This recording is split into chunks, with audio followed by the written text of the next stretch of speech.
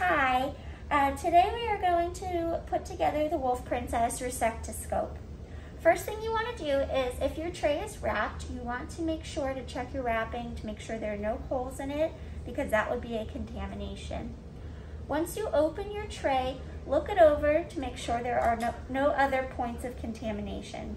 For instance, if you have a scope adapter, you do not want that scope adapter to be connected to your light post on your telescope, or you have these black and green buttons. You do not want them attached to your inflow sheaths. And then, if you can't find your scope adapter in your top tray, check your bottom tray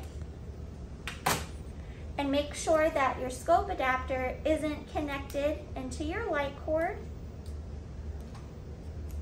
or for your light post adapter, you want to make sure that that's not connected on to your light post.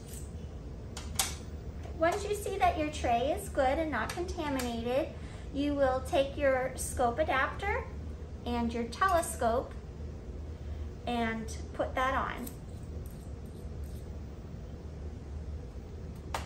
Next, you will take your black button. Your button has a little black button on it that would release your inflow scope, your inflow sheath, and you will put your black button onto your 21 French inflow sheath.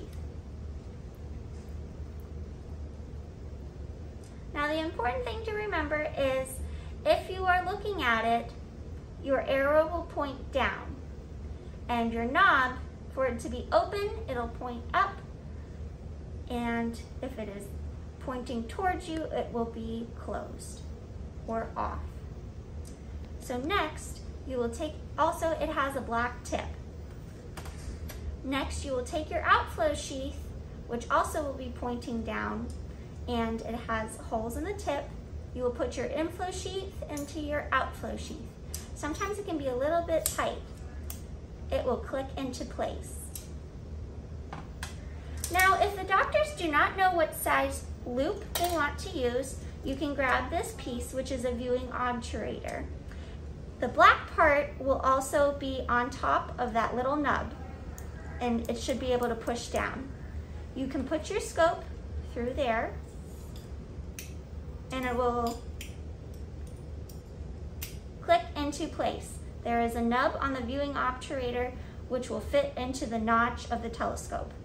Once those are together, you can put the viewing obturator and telescope into the assembled inflow and outflow sheath, and it'll click into place as well. Now, again, both your inflow will point down and your outflow will point down. Once these are connected, the inflow and outflow can rotate because of that black button. So if they were just going to do a diagnostic hysteroscope, you can click on your light cord, click on your camera, and they can take a look. Once they figure out what size loop they want to use, you can take everything out, take your telescope out of the inflow or the viewing obturator and the inflow and outflow. You can remove your viewing obturator, put it aside.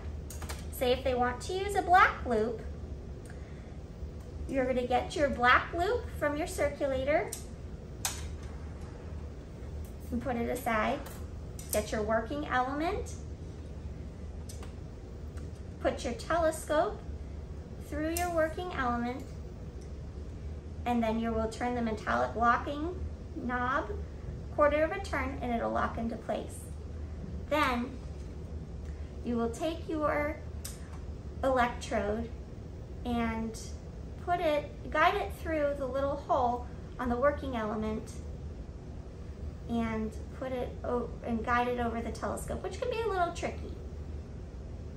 It might take a second.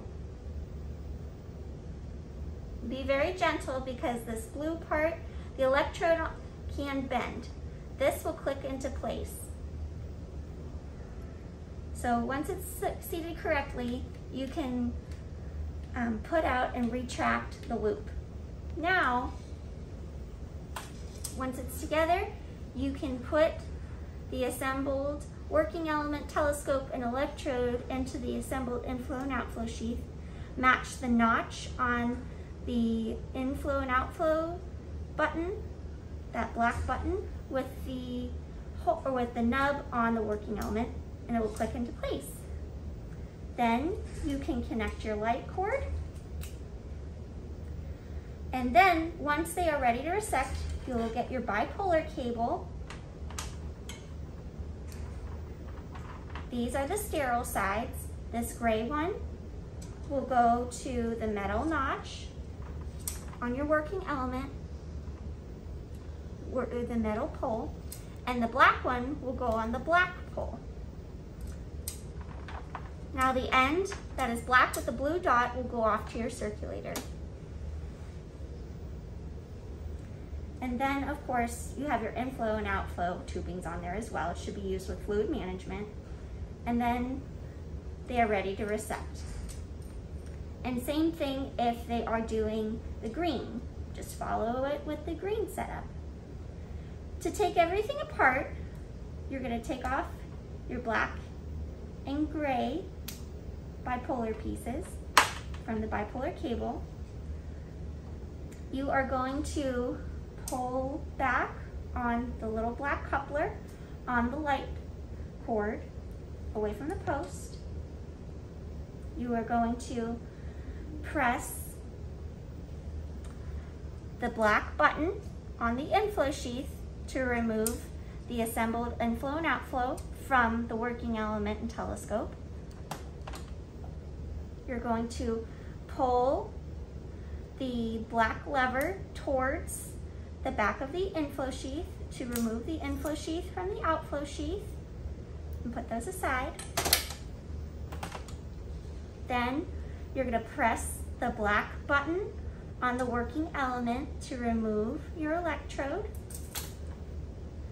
You're going to turn the knob, the locking knob, on the working element to remove the telescope. And you are going to twist off the scope adapter from your telescope. And then you are going to put everything back nicely in the tray. All right, that is how you put together and take apart a Wolf Princess Resectoscope.